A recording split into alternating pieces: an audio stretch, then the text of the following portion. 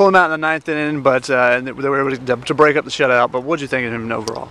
Well, you know what, I thought he was exactly what we needed, and that was give our bullpen a rest so we can gang up on them tomorrow in terms of rested bodies. And he really stepped up, kept the leadoff hitter off base, made pitches when he had to, put the ball on the ground. We play defense behind him, and that's the way he has to pitch, and that's the way we'll succeed when he does pitch. And you moved him from Friday to Saturday and moved Noah Bremer up.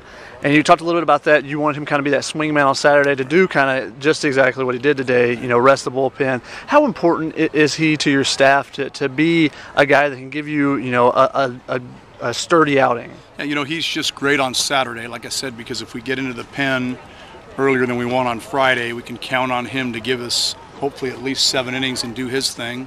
Then he gives us a chance to either be up 2-0 or come back and win that swing game. So you couldn't ask for a better guy in that role. And and I think he's good. I think he's not only good for us on Saturday, he's just good for our program because it's a great example of somebody who isn't 6'4" and 95 miles an hour, but goes out and competes like crazy and knows how to pitch and succeeds. What do you think the other pitchers kind of learn from him when he's not a guy that has, the first-round talent stuff behind him? I think they learn that regardless of how hard you throw and regardless of your physical tools, if you can't pitch backwards in this league, if you can't throw a 1-0 changeup, if you can't throw a 3-1 breaking ball with runners in scoring position, you're really going to struggle, and you're not going to get us into the 7th, 8th, and 9th innings. So he's the poster child for that cause right there.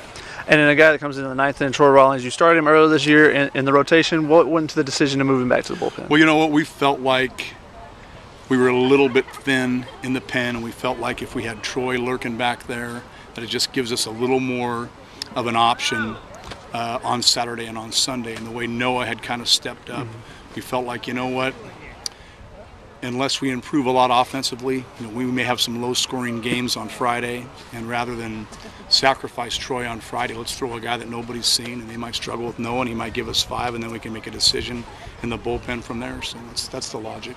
And you made a couple other moves in the lineup. You moved Braden Bishop down into the 3-hole from leading off, and then Cushing steps in. I didn't see him earlier this season when I saw you guys, but he has 2 doubles a day. What is him being in the lineup? What has he added, and what kind of the moves that you made? What was the reasoning there? Cush just takes good at bats, and he's solid, and you know what you're going to get from him. And as a coach, we don't always get that, so that's the comfort zone with him. And as far as Braden goes, when we lost Austin Rei, our catcher, he was our 3-hole guy, and we kind of had a hole in the middle, and we thought about how we'd handle that. And I like having an athlete in that 3 spot who can put the ball in play and drag or push if you need it, and who's more of a contact guy. And he's had a tough weekend so far, but he'll bounce back tomorrow for us, and I think he's going to be fine in that spot. And last, Coach, you get to tie the series up today. What would it mean to the club to get a series win to open Pac-12 play?